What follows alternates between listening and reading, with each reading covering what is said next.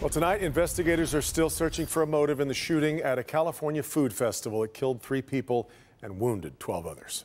They're shooting.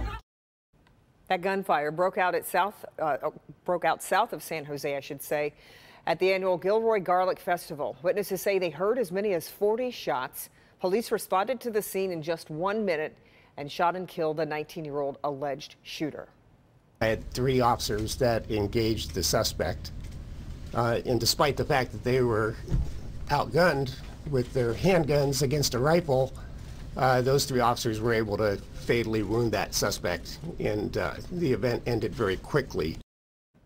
Investigators searched the alleged gunman's home this morning looking for clues as to why he did this. A 13-year-old girl, a man in his 20s, and a 6-year-old little boy were all killed in the shooting.